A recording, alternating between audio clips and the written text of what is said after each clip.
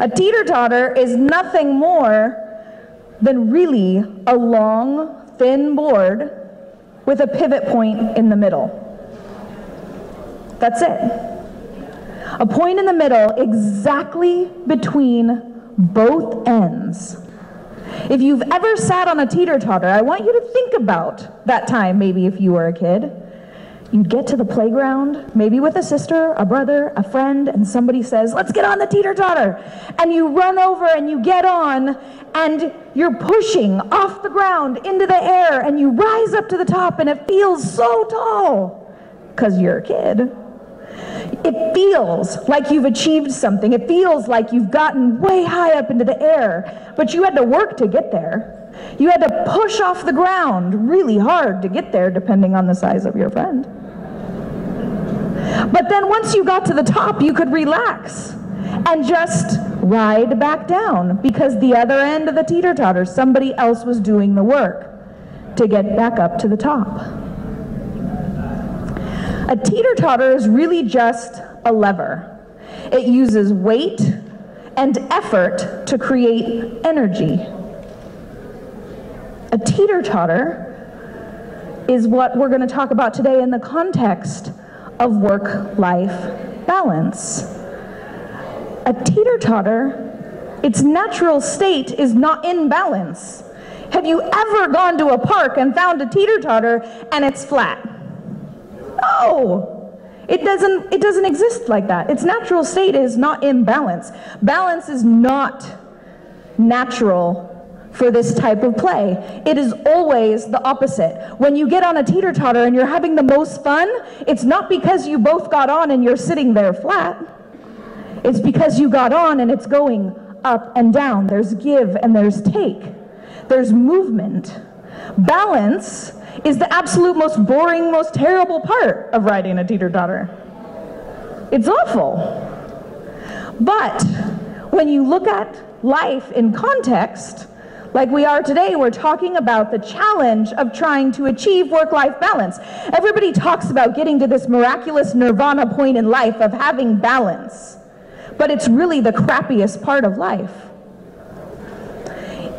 If you get on a teeter-totter and you try to get it balanced, the only way you can do that is to stand in the direct middle, right above the pivot point, right above the fulcrum, and it's hard.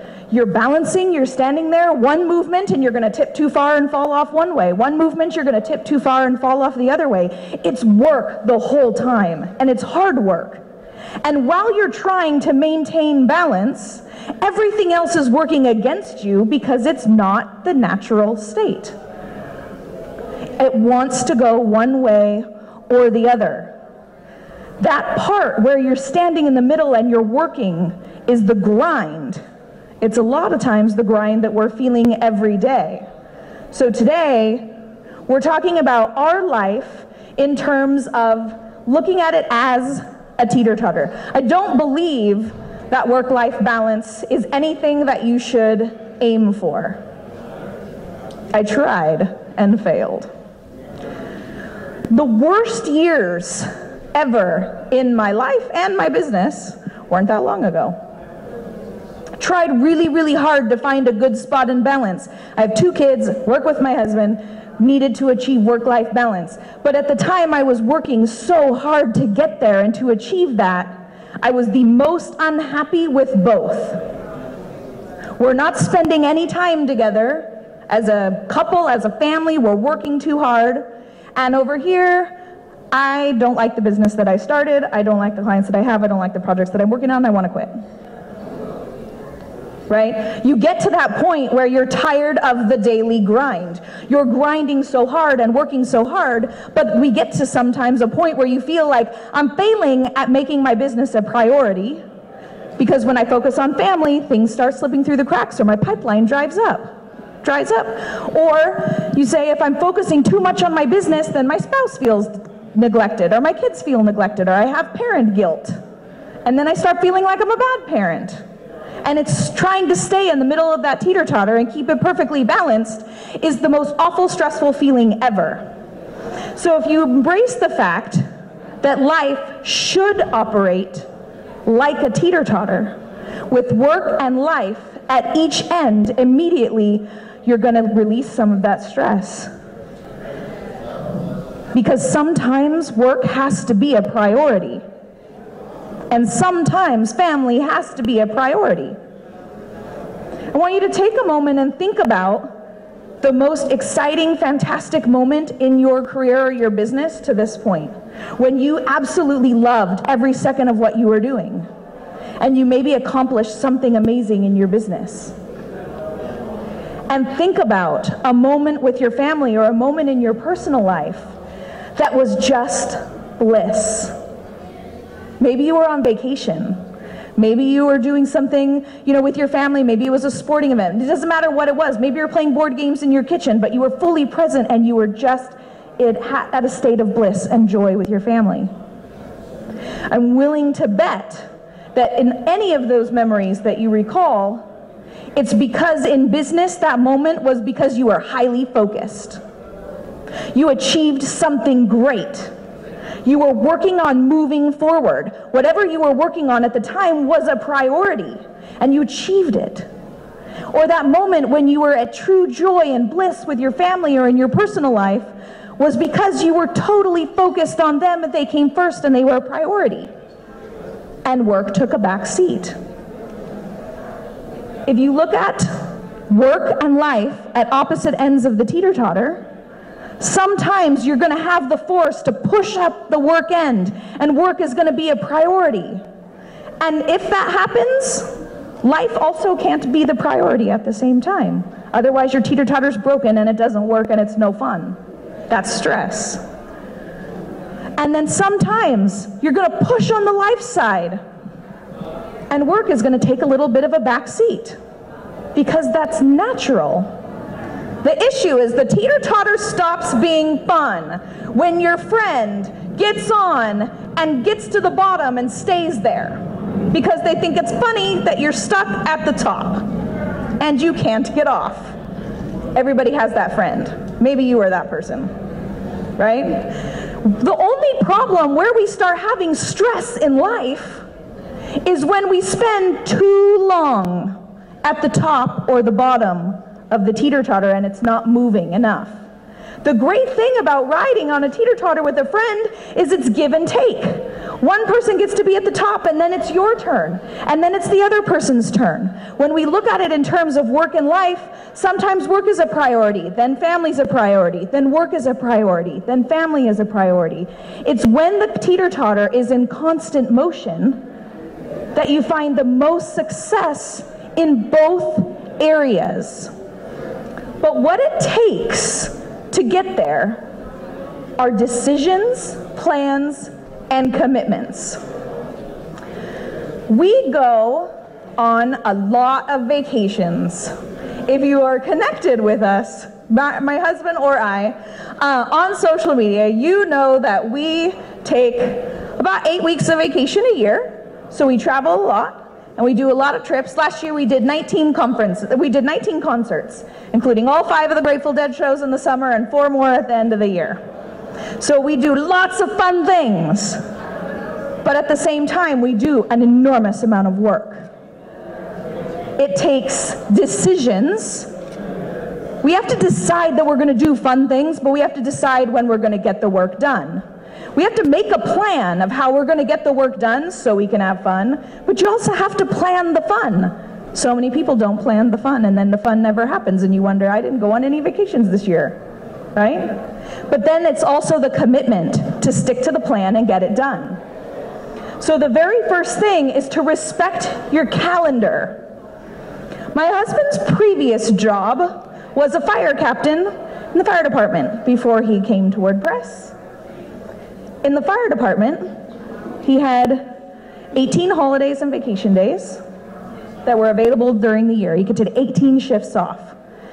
And one day in December, in the first week of December, everybody on his shift went to the same fire station, and they took turns based on seniority, and you had to pick every single day of your vacation and your holiday on that day for the entire next year.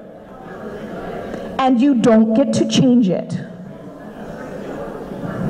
So we went for many years knowing every day that we had for vacation an entire year in advance with no flexibility.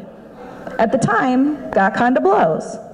But it was the best thing ever for our family now. My husband quit the fire department to come work full-time in WordPress, but we still do the same thing. I have a 36 by 48 wall calendar in my office, and every year in December we print one out for the next year, and we line out all of the school holidays, because we have school we have to deal with. So we line out all of the school holidays first, and then we line out all of our family vacations. We know we're gone for a week at Easter. We know we're going to be gone for a week in June. We know we're probably going to be gone for a week in July. We line out a week in August. We line out Thanksgiving week. We line out 2 weeks at Christmas. And we commit to those. They're on the calendar an entire year in advance in Sharpie that does not come off. And we respect the calendar. I get speaking opportunities and I say no because I'm on vacation. Yeah, I could do it live, I could do it via video, but I'm on vacation. This is family time, right? So we put it on the calendar and we stick to it. We say no to family things, we say no to events, we don't go to word camps sometimes, we turn down speaking opportunities. We say no to things because that's our family time. That's the time we honor for ourselves. And if we learned if we don't put it on the calendar, it doesn't happen. Because then it's too easy to say yes. And then you keep putting off all the fun, right? Because it's not on your calendar. That's why it's giant. That's why it's that big too. So everybody in the family sees the commitments we're making to fun. So it's having a calendar, putting work and play on your calendar. We have successfully manipulated our Facebook feeds to only show us awesome concerts and fun things that we're interested in. So every time something comes up that we're interested in, Brian will also put it in our Google Calendar, even if we're not 100% sure we're going, because if on a Wednesday we're like, we don't have any plans this weekend, and we can look and say, these things are going on, and then we'll write it on the calendar. Brian will physically go in my office, or I will go in my office, even if it's the next day, we'll write it on there because it's the act of committing to doing it. So it makes sure that we have the fun. But what enables us to have the fun is strong financial management. These are my kids at the top of Mount Haleakala in Hawaii. We went there for a week for Thanksgiving this year. One of the things that we couldn't do, we couldn't go on a lot of trips not that long ago because there's a thing called finances, and you have to pay your mortgage first. One of the things that we did first is A, pay off all your debt. Get your debt paid down, right? So we live a cash-only lifestyle, so we only buy anything we can do in cash, including vacations. But what it comes down to even more is keeping 3 to 6 months of all of your business and personal expenses in the bank at all times. So if you lose a client, if something goes wrong, you don't have a lot of stress. You can say, I've got enough money in the bank to carry me till I replace that. 3 times in the history of our business, we've lost clients that are close to 6-figure clients that all of a sudden, through no fault of ours, all of it is gone. We worked with a major hospital system that was just under 6 figures a year, and then she moved. She moved, got a new job, somebody else came in, they had a relationship with a different agency, we were out, they were in. 3 different times that's happened, but because we keep 3 to 6 months of complete operating expenses personally and professionally in the bank, we're able to weather those. The other thing is consistently assessing your expenses. Consistently looking at, where am I spending my money? Do I need to spend it there? We were spending like $100 a month on cable. We just got rid of it in December and switched to Netflix and Hulu, and now we spend like $18. It doesn't sound like a lot. That isn't a huge change. But when you make like 10 of those changes, all of a sudden you went from saving, $80 a month to saving $500 a month to saving $1,000 a month to saving, last year, in the last like 18 months, we've trimmed just about $2,000 a month in expenses between personal and professional life. How much vacation does that pay for? A lot. Right? So it's actively not always looking at making more money, but sometimes looking at doing more with what you have. Making the money you already have work better for you. It's also about always operating below your means, personally and professionally. When you always spend less than you have, you always have more room in case other things happen. What also people forget is a lot of fun, a lot of trips, a lot of personal things, it doesn't have to cost a lot. We just spent a week, we did 2 days in Pinnacles National Park, a day in Monterey, and we did 3 days in Big Sur. And we had no internet. I had no internet. Brian's phone connected to Wi-Fi, but not mine. But in that time, we're gone for a week. We had amazing family adventures, so much fun. But it didn't cost that much because everything we were doing was hiking in national parks and state parks. There are lots of things that you can do to get out from behind your computer, find an outlet to get some exercise and have some fun with your family that doesn't cost a fortune. The other is to get device independent. This is the top of Valley View in Pfeiffer Big Sur State Park. It's like a 2-mile hike uphill. And at the very top of this mountain, if you look out, you can see the ocean, and there's an island, and it's the Big Sur Light Station. It is the only spot I got Wi-Fi the entire week. So we spent like 30 minutes at the top of that mountain while I Instagrammed my trip. But what was great is the phone rang while we were up there, and Brian took client phone calls, also from the top of that mountain. My kids got to have a nice break before we went back down to the bottom. But being device independent also meant that you're able to work from anywhere. So you're able to go and do fun things, but still check your email and get stuff done when you're on the road. So a lot of times we go and we'll get up, we're early people, so we'll get up in the morning, we'll get up at 6, we'll work till like 10 or 11, and then we go adventure the whole rest of the day. So while we take lots of trips, our clients don't always know we take lots of trips because we're still in contact with them every day.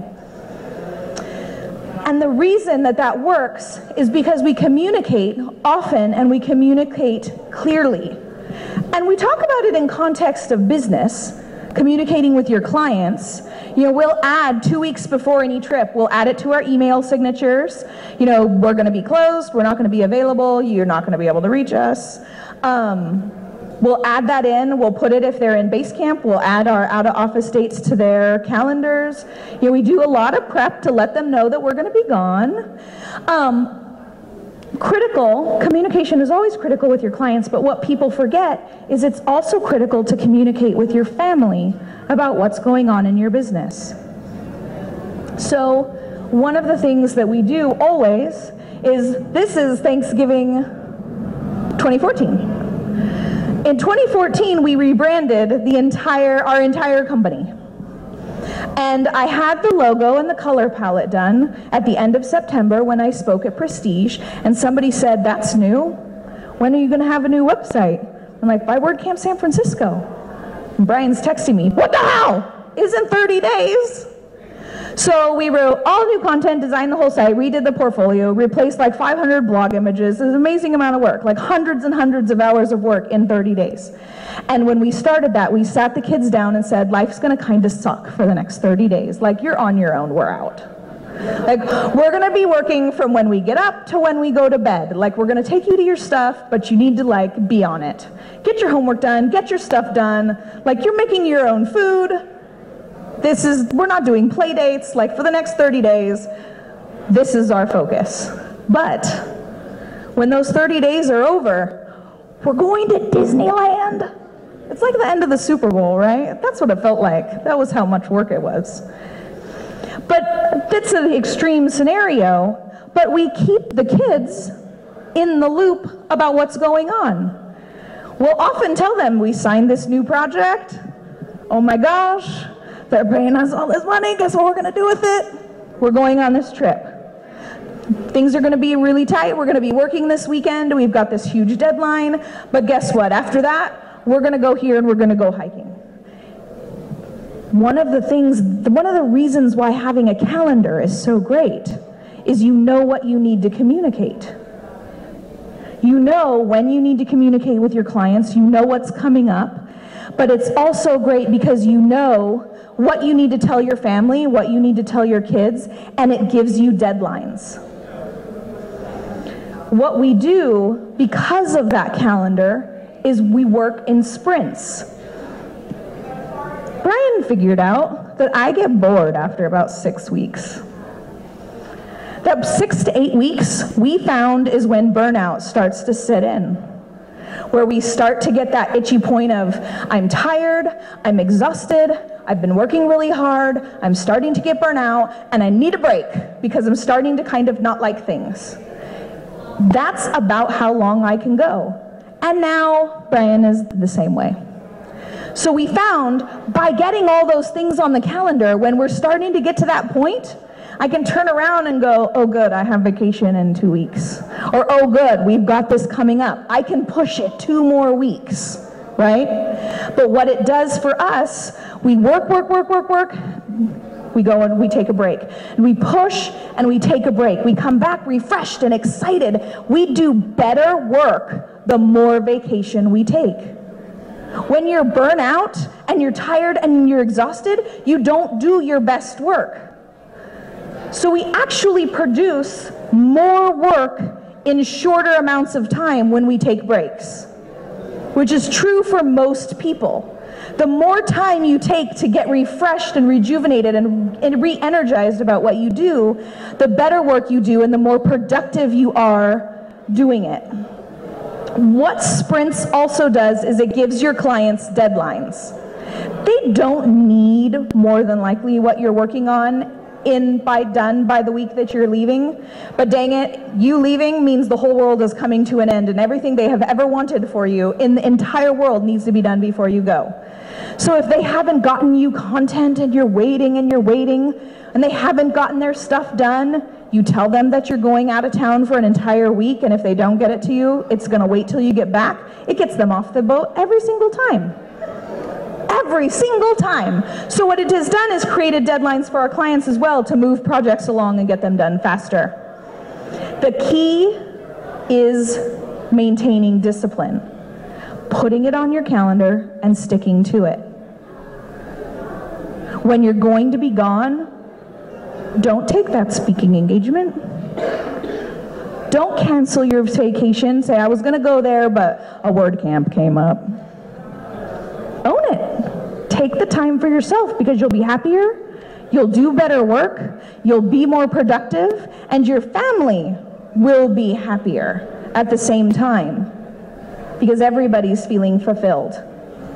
So I want to end with you thinking about your life in context of being a teeter-totter, and to stop trying to stand in the middle and fight and struggle against what's natural just to maintain some kind of balance, but instead walk out to the ends and allow yourself to make business a priority sometimes and let your family come second sometimes because it needs to. Your business needs that.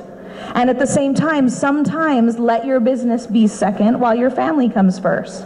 And just remember not to spend too long at either end, because when the teeter-totter is constantly moving, it's more enjoyable and more fulfilling for everyone. This is where you can find me.